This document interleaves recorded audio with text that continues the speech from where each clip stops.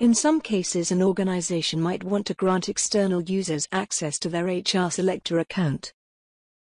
For example, this could be where the services of a recruitment consultant or HR professional have been commissioned to assist in the sourcing of suitable candidates.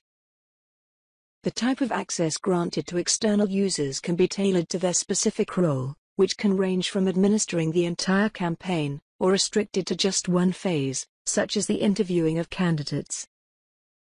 To add users to the account who have email addresses that are external to the organization, select Organization. Click on Users. If the external user is to be associated with multiple departments, select the top-level organization unit. Alternatively, click on the department the external user will be associated to. Click on Add External. Enter the external user's name and email address. Optionally enter any notes. Select the privileges appropriate for their recruitment role. Select the recruitment role that they will be performing. Enable or disable their ability to use the chat facility in order to chat with candidates. If there are campaigns available, there is the opportunity to automatically register the external user to each of the campaign teams, by selecting campaigns and indicating the external user's campaign role. If the external user has different roles for different campaigns, these will need to be set individually using each campaign's setup. Click Save. OK.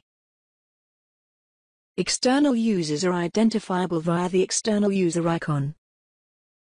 To send the login instructions to the external user, click on the Send an Invitation icon. OK.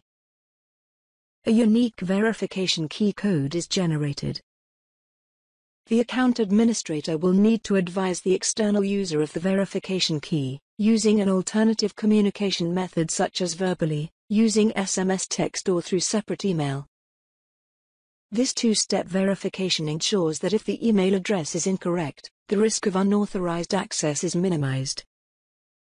The external user will receive an email containing an invitation to log in. The administrator will also receive an email containing the verification key code. The external user will require the verification code in order to be able to complete the login process. Click Continue. The status dot will indicate the external user's current status.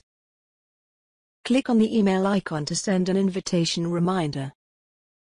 The email icon will continue to be displayed until the external user has logged in. As with all users and external users, access can be disabled and enabled at any time through the organization user security icon. Note that there is a special category of external users tailored for recruitment consultants, which is covered in the sourcing tutorial. This special category would grant recruitment consultants the ability to track the progress of their own candidates, to avoid the recruiter being inundated with progress update requests.